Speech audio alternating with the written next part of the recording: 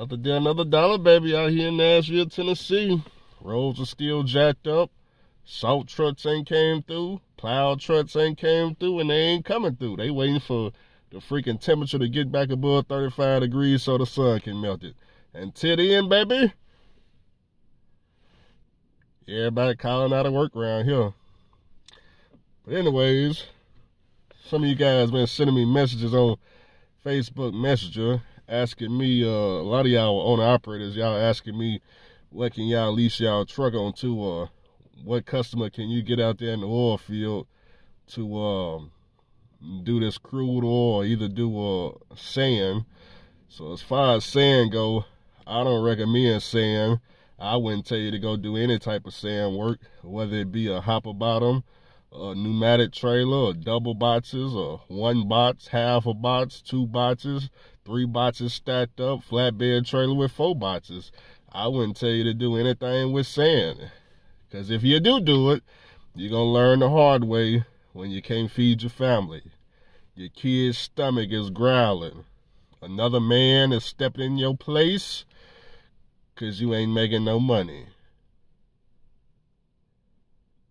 So don't be that driver, okay? But if you must go out there and haul sand because you don't believe what it is that I'm saying, you got to drive out there telling you he making money hand over fist. Tell that driver, send you his last 30 days bank statement. Now, you don't want to see no company settlements. You need to see his last 30 days bank statement. See how much income been coming in through there. Don't matter how much money he spent. You just need to see if he claims that the money is coming in like it's coming in, he can show you his bank statement. Look, Bank's got an app on the phone. All he got to do is log in, hit statement. Only take about 5 seconds, and he can show you. He can block out all he need to block out. But you need to see, make sure that income is really coming through like he claims. More than likely, if he hauling sand, it ain't coming through. See, you got to understand when you're talking to a sand hauler, how the lingo, the conversation is going to go. See, when a sand hauler tells you he's making money hand over fist, what he's telling you is the day before, he had a good day. He finally got 3 loads. That's number one. Number two, if a sand hauler tells you they making big money out there, what that means is another guy that used to do sand that ain't even out there, he told that person that there's some money out there. But ain't none of them out there doing sand. You got to be careful with the sand haulers. That's why I avoid sand.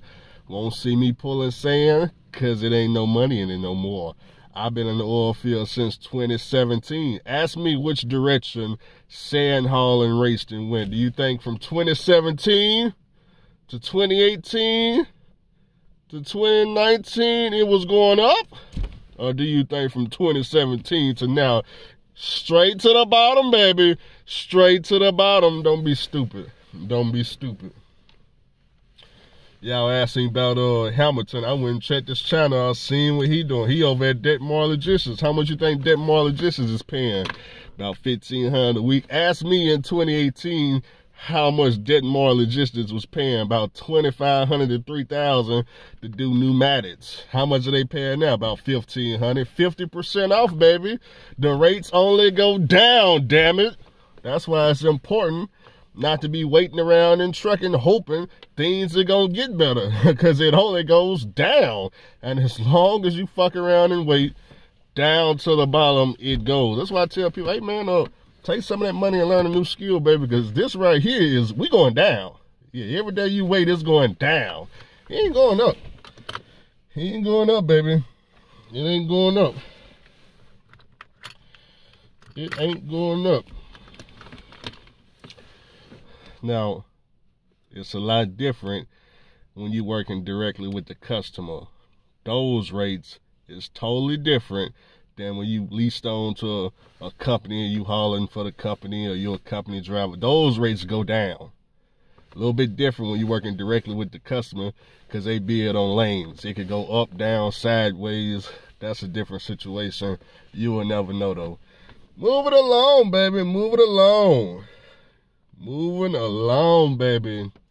I don't recommend the oil field unless you're going to North Dakota or you're going to Utah. That's the only two states I recommend. Any other state I don't know nothing about. Don't recommend it unless you're doing some crude oil hauling.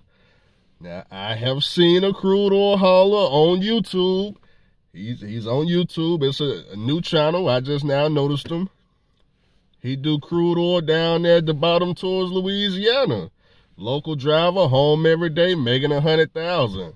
He got his YouTube channel up. Like I said, I just discovered him. I try to share one of his videos in my community posts. I can't think of his name because he's brand new. Well, at least he brand new to me. I don't know how long he been on YouTube, but check my community posts. I try to share one of his videos. He making it happen down there towards that I-10 area. That's all you need to know. And I think he tell what company he work with too. I think it's Energy Transfer or something like that. But the problem is, baby, it's crude oil. Crude oil paying every which way you look. So, hey, it's crude oil. It's hazmat, baby. Ain't that what we've been talking about all year? Hazmat. Of course it's paying. Because you ain't got all the people that don't qualify to come holler. Yeah, that's what it's the people that don't qualify. You like, man, why are you here? What are you doing here? What are you doing here? Guy here got the rates all the way to the floor for no reason. See, man, you got, man, that's why when in trucking, man, there's got to be boundaries. Everybody can't do the same thing. It need to be boundaries, baby. 5 years experience minimum. 1 year crude oil hauling experience, doubles and triples, Rocky Mountains, 18-speed transmission. Yeah, just make it as difficult as possible, because when it's so difficult, man, once you get through all this red tape, you'll get in here. Man, look, hey, look, if you didn't, man, look, if I had to do all this, I had to get through all this red tape. Then you want me to drive a bomb, doubles and triples through the Rocky Mountains. You think I'm finna do that for free? All right then. So yeah. That's how you keep the rates high. That's all I'm saying. But you know.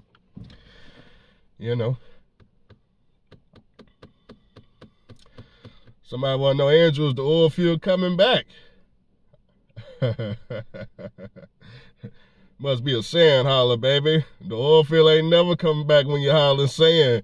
It don't come back, baby. It just stay down.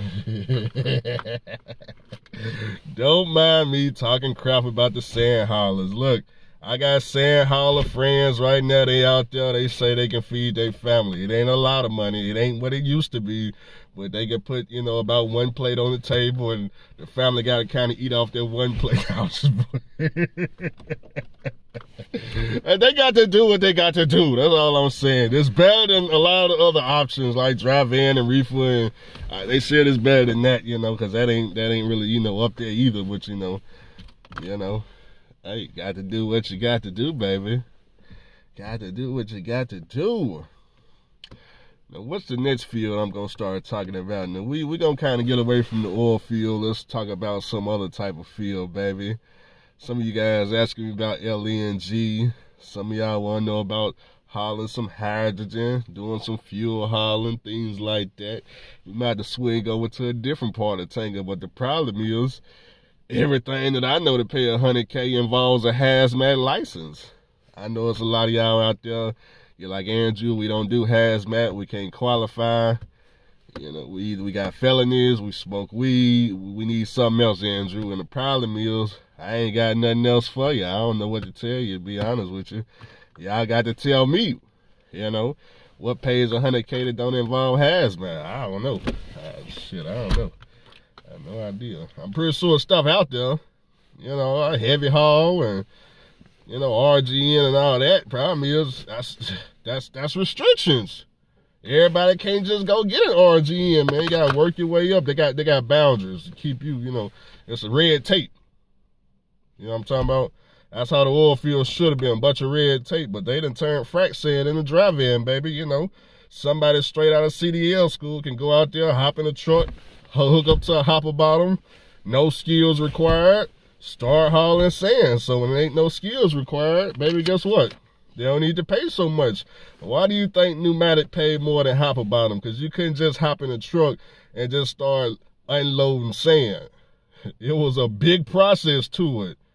Gotta learn how to operate the blower. Gotta learn how to do all them handles and shit in the correct motion and keep your eye on the gauge. There was a lot of skills, man. You had to be trained for that.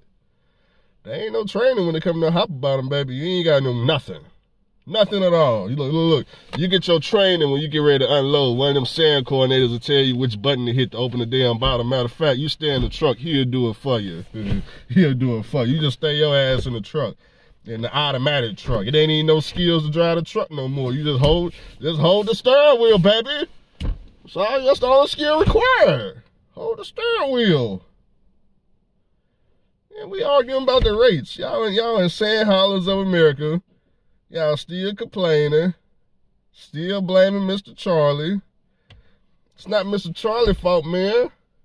Y'all didn't want to own nothing. So Mr. Charlie had to go out and buy all the trailers. Since y'all wasn't buying the trailers, somebody got to buy the trailers. Exxon and all them, Chevron and all them got all this work. Ain't nobody got no trailers. So Mr. Charlie, hey, look, y'all don't want to own nothing? All right, well, I'm going to buy all the fucking trailers. And that's what Mr. Charlie did. He bought all, look, he bought all the hopper bottoms.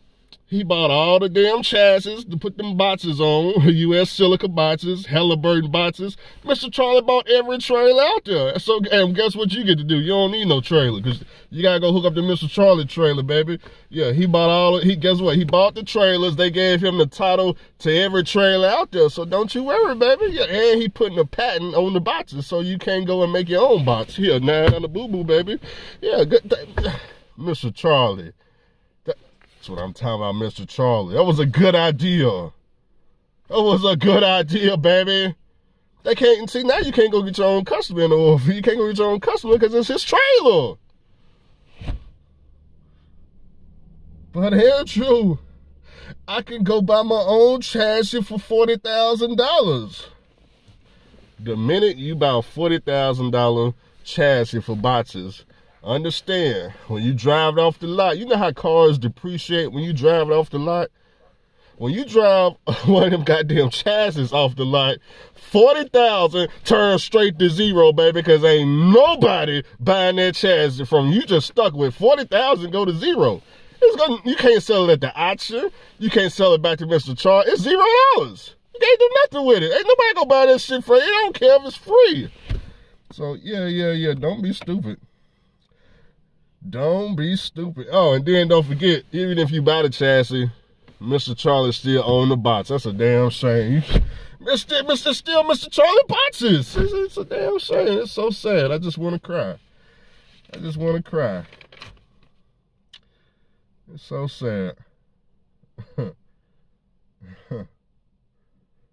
We need to change the subject now. Y'all get in the comment section, let me know what part of trucking y'all want me to talk about. We'll go explore that part of trucking. But until then, baby, hazmat seemed to be the way to go in 2024. I'm over here studying for my hazmat test because I got to renew, baby. My 5 years is over with. I got 2 months I got to renew.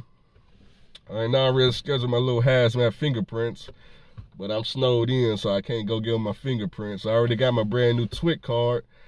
Got that last month. It expired in 2028. So now I just got to go and do the hazmat, go to DMV, take the test. Then I'll be good for another 5 years.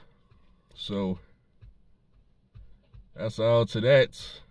But when I go take my test at the DMV, I'm going to take the double and triple test because I don't have that endorsement. So I'm going to go and get the endorsement. Might as well, since I got to sit there and take the hazmat test, might as well get 2 endorsements, you know. I already got the hazmat endorsement, but go ahead and renew that. And since I'm sitting there at the damn computer table, you know, go ahead and answer 20 more questions for the freaking doubles and triple endorsement. I have many questions in it. Don't worry, I pass. Don't worry. We got chriscdl.com. It's free.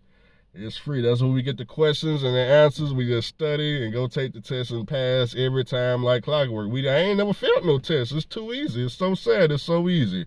I be hearing people, they be like, man, I done failed that test 2, 3, 4, 5 times. How can you fail the test? You got Chris CDL. And then you figure out they reading a book this goddamn thick. That's so sad if you reading a CDL book trying to pass the test. That's so sad. That's so sad. I just want to cry.